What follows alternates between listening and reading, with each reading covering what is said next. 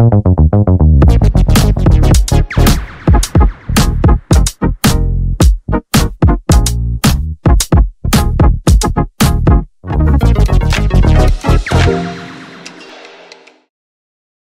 friends, welcome to my Princess Diana channel.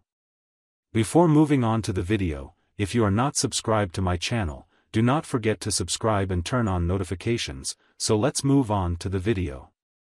It seems to me that here we face a perhaps even more pressing issue. Exposures of the royal family were really gossip these days, and it would tear the royal family apart from this inside. On the one hand, Eugenie leaked the information to the outside just as Harry was the one who was receiving the secret royal information and practically throwing it on Meghan. And what psychology is dear to Eugenie after this trick? You better get ready, now I am ready to tell you the news. Hi and welcome back to my channel. The latest coronavirus leak rather cruel act to the British royal family.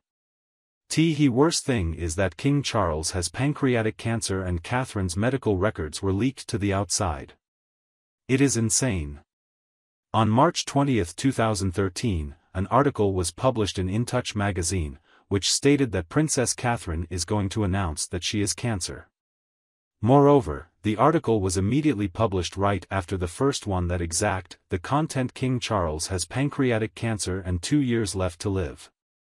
I was afraid that of course not all when Prince Andrew's youngest daughter, Eugenie, helped Harry and he, out of desperation, told everything to his wife, the Duchess of Sussex. Eugenie, it seems, still hates Catherine and goes to her in cold jealously since she should have had a higher title machine. Maybe that's why the pranks? And only Catherine is by no means their only target. Even the own royal family defamed her through revelations about King Charles.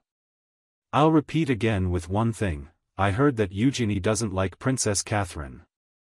I don't understand why King Charles was even poking his nose at the York daughters, probably it is for the better. What would the daughters of York do when he himself asked Prince Andrew to move out of the house where he used to stay? Well, there is the loyalty to the father. They may feel so bonny about the late Queen, but to King Charles, no. Most especially to Princess Catherine as she is to the Queen the moment the King became king. Hopefully, Prince William will not put any of the York daughters in a position of influence when his children come of age. Nothing can possibly surprise us when we all know Eugenie is close to Harry. And, of course, Meghan. We even think Eugenie allows her son to pose like Archie, and there was a comment aired before saying, Harry's son is so much like Eugenie's son. Well, an unacceptable act of Eugenie, she already paid a price for it when she announced she is divorcing her husband. Or they were divorcing soon. Another karma will realize on Eugenie for conspiring with Harry and Meghan. I always had a strong feeling Eugenie was the one who introduced Harry and Meghan. Can you imagine? Fergie's been sidelined all these years because Prince Philip couldn't even stand the sight of her. And now, with this mess Andrew's creating with his imbecility, Eugenie seems to be the one with a very strong closeness to the two. This is payback time for their wrong choices, and Eugenie's parents have had to bear the consequences.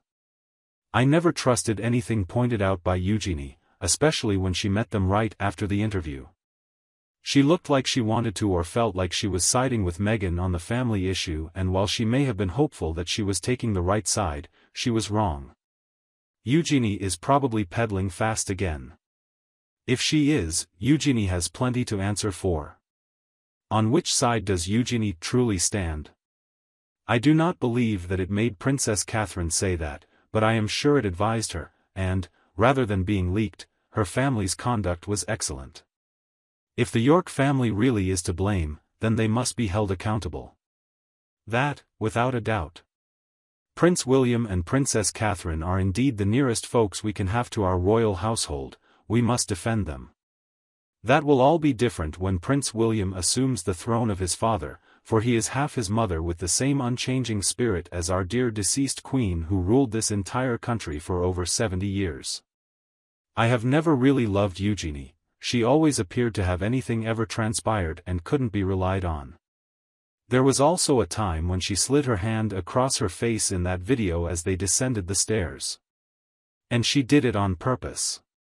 And Catherine stared her right in the eye, but Eugenie didn't even glance at Catherine.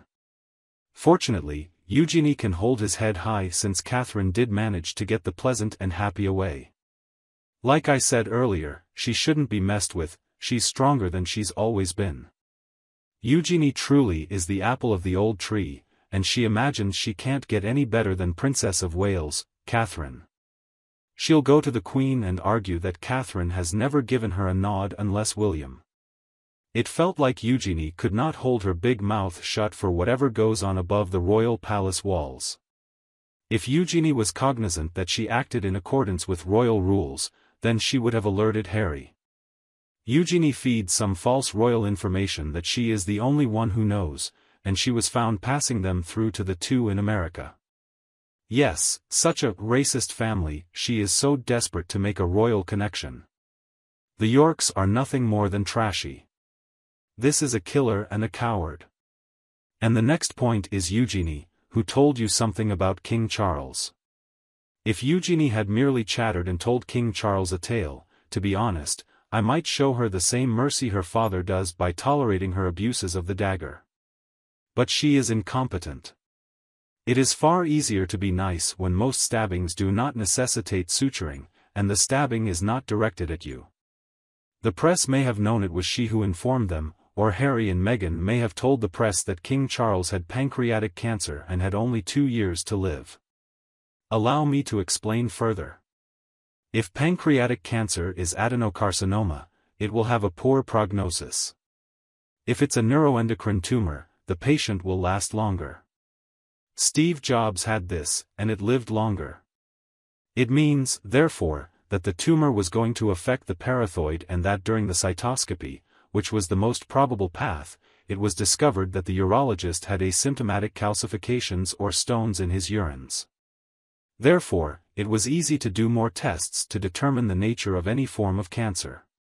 My godson had an islet cell tumor of the pancreas in 2017 at 33, and he had fully healed by the time he went through the tests. It had gone into his liver, he had surgery, they went through different types of chemo, including other radioactive treatment with isotopes, and he was cancer-free. No one in this world could precisely estimate the number of years King Charles had. Surely he has the best doctors and everything like that, and many things can happen which would shorten or lengthen one's life. Where the doctor is asked to predict the prognosis, he uses the number of years the average patient has died or survived depending on the stage of the cancer. It seems that both Harry and Meghan are afraid that William will eventually become king, and they have teamed up with Eugenie to keep sabotaging the royal family.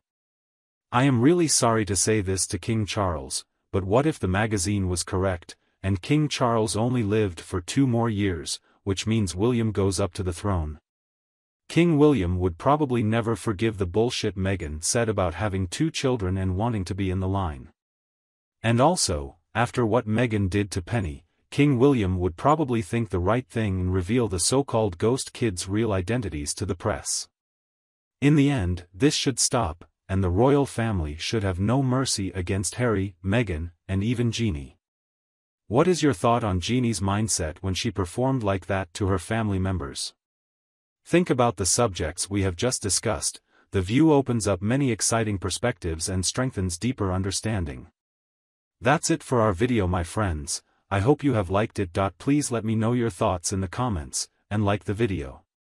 If you haven't done so yet, if you want to be first to be informed about my content, please subscribe to the channel and make sure you turn on notifications.